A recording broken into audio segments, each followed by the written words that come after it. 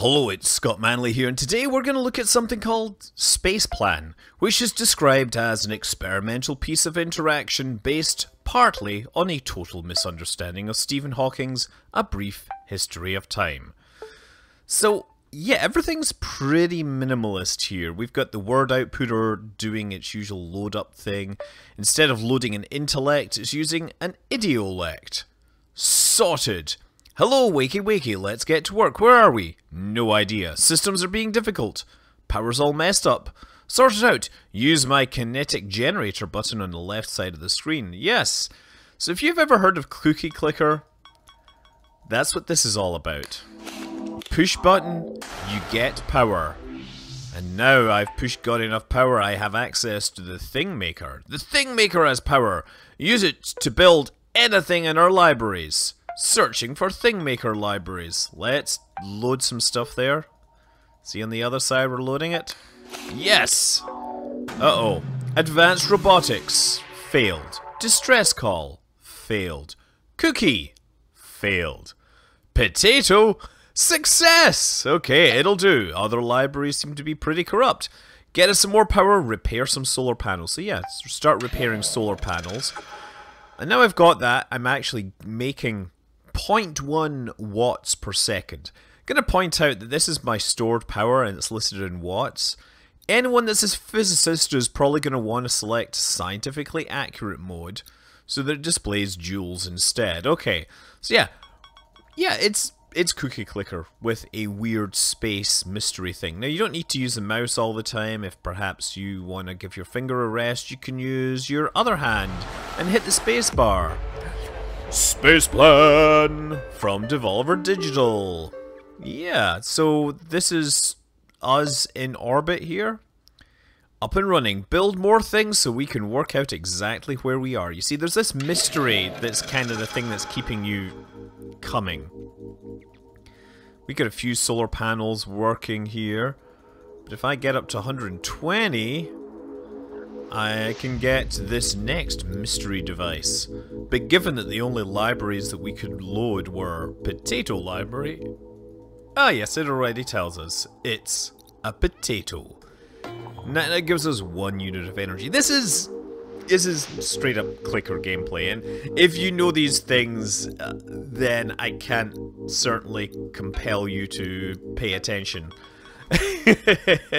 No, I was like, oh, download this, it's got space in the title. Boy, was I disappointed. No, I actually like Devolver Digital. They do a lot of really interesting games.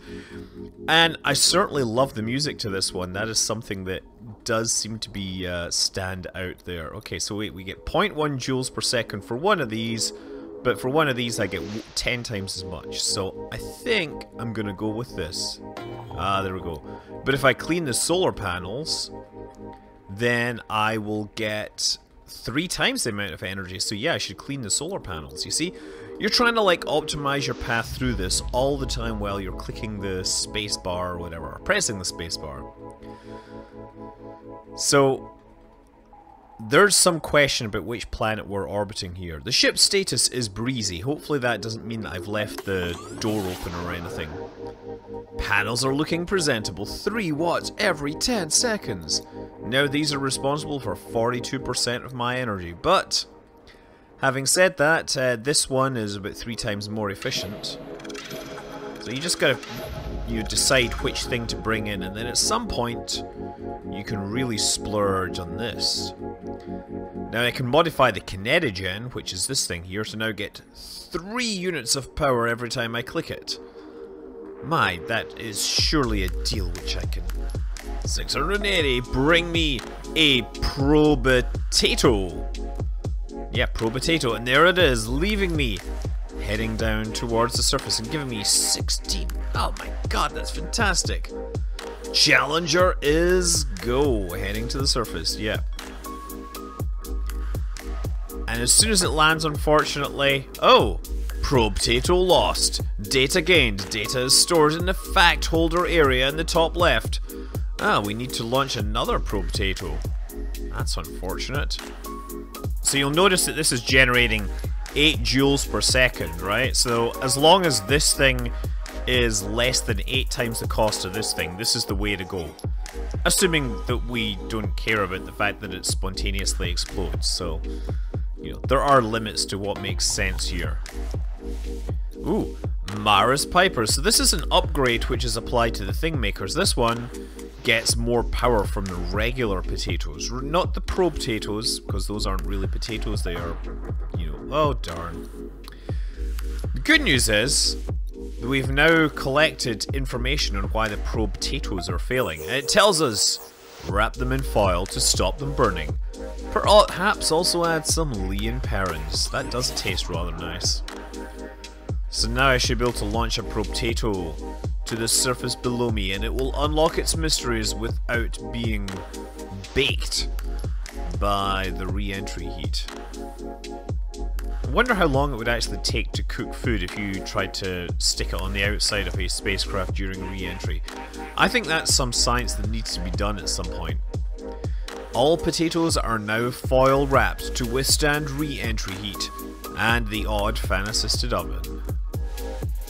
Okay, let's launch a probe potato to the surface, where it shall remain and continue to generate innovative power. This place looks familiar. Get us more probes and we'll investigate. We don't even know what mass this thing is, and we're managing to soft land spacecraft? That seems strange. Okay, now we're getting close to 30,000. Yeah, I can get the Kinetogen Sparkifier. This changes the way the Kinetogen works now, so that when you start clicking you get a bonus. So I can just keep hammering that and get like a 1.25 bonus, which is nice. It gives us a reason to do it, because getting 3 per second was pretty lousy. Oh, repair, yeah. So yeah, we can continue to do this and continue to get more details on the world. Okay, having stepped away from the keyboard for a while, I have a lot of stuff, so I build my escape pod, which will let me transfer to the surface, I think. Hopper R-Type's person pod is ready for separation. The ship will remain in orbit for thing-making operations. It'll take a trolley load of power to get us out of orbit. Fire when ready using the Idea Lister. Yeah, that will be, there we go, 2 million joules, and now I'm launching. That's my pod, heading to this planet. Possibly Earth? Atmosphere is thick, inhabitants all dead. But soon we're going to fix that, because I will of course arrive on the surface and learn new things. I gotta say, I'm casting a pretty impressive shadow with that tiny pod. Looks like I'm landing on the dark side. They only come at night. Mostly. Oh, they mostly come at night. Pod's still intact after that nasty impact. Oh, the whole Earth thing. Yeah, it looks like this is it. Let's get our radar improved using massive Sputnik network. Whatever. We just want to confirm the Earth theory. Okay, also I think I've got enough data to understand how the humans all killed themselves. No point in explaining to you. It's pretty complicated stuff. I may have a world-saving plan though. Get us that system peaker for sure, and that will take 20 million joules, which means more going away and doing the dishes and tidying up while this game plays itself. Okay, now I have the energy for the system peaker, and my dishes are all clean. I wasn't eating potatoes, but I'm sure they would be nice and clean. Okay, right, let's get this story straight. Check the system peaker. Apparently, I'm already ahead of this, having done the thing without reading the instructions. That looks like it could be our solar system. Yep, pretty likely we're on Earth. So my plan, this will sound silly, but try to bear with me. This idea is based entirely on my total misunderstanding of some Stephen Hawking book I just picked up in my data thingy. So, according to this disproven Big Crunch theory, the universe at some point is going to reverse direction and all mush together. If I've misunderstood correctly, time might go backwards during this shrinking of space-time. Probably not, but let's go with it. If, right, we put these huge bugger-off massive boosters onto the planet, then we can remain in a stable orbit while firing more taters into the sun. This will increase its mass, meaning that we'll have to go faster to stay in orbit. The faster we go, the slower our perception of time relative to the universe. Time travel, Matthew McConaughey type stuff. With enough mass, the sun will collapse in on itself into a black hole type deal. Then, we approach its event horizon.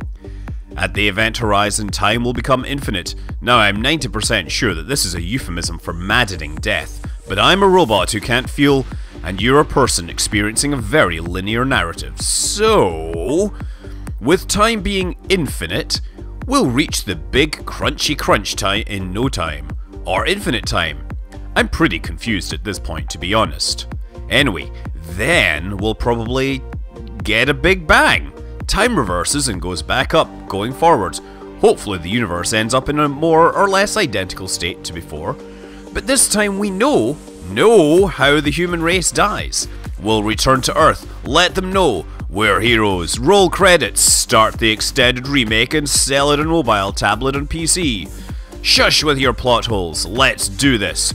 Planet boosters! We'll need a way to increase velocity to stay in orbit, so let's buy the giant planet booster. I'm going to point out that this game is available on mobile, tablet and PC. It's only like $3 or something on Steam. Having said that, whether you get $3 worth of fun out of it depends on how much you're amenable to this silly plot and cookie clicker style experiences. I use the word experiences because calling it a game is really stretching it, like, especially since you can pretty much walk away and just let things happen. Look at my boosters docking to the planet Earth. I have to say, I think a booster that size would probably sink through the crust. Whoa! That was some serious yaw action there. If you turned the Earth that fast, everyone would kind of just fly off up into space. Excellent! Planet booster is in position. Earth is the spaceship. Ready for time travel stuff. Build spud guns to increase the sun's mass, increasing our speed and therefore speeding up time. Or whatever. The more things you build, solar panels, probatators, the higher the mass of the spuds and taters that we can fire into the sun. This sounds like an epic plan. Okay, some vacuuming later and I now have the energy, the cash to build a spud gun, and it will actually generate energy and mass.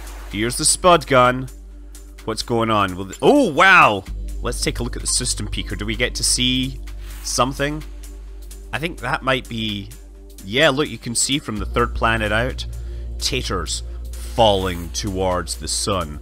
I'm wondering if we're going to have to develop some sort of heat shield technology to drop a potato into the sun. I would honestly say that if we didn't... then why would NASA be developing their Solar Probe Plus with a carbon heat shield thingy? Okay, let's generate a second one of these. This looks like a great plan.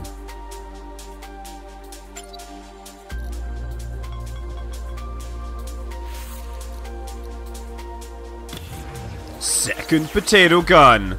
Sol mass at 0.01213. Okay. Fantastic. The sun is truly going to become... I don't know. I'm not sure what it's going to become. I'm going to say, if you kept on dropping mass like that on the sun, it wouldn't actually collapse into a black hole. It would actually explode like a supernova eventually. You're just saying. It would expand and get very hot, consume the Earth, and at some point it would explode and probably become a black hole. Or not, maybe it depends how quickly you add the mass. If you add the mass too quickly, you would produce so much mass that you would get what's called a pair instability hypernova. And that is so powerful, it doesn't leave a black hole remnant behind. It literally obliterates everything. Anyway, given that the silly story and narrative are kind of one of the selling points of this title, I think it's only fair that I stop this torture early.